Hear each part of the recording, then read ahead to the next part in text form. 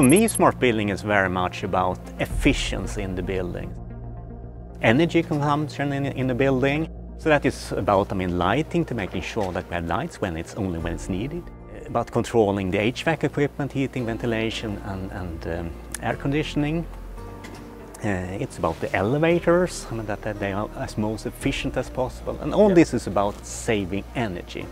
Try and talk about outcomes, not output.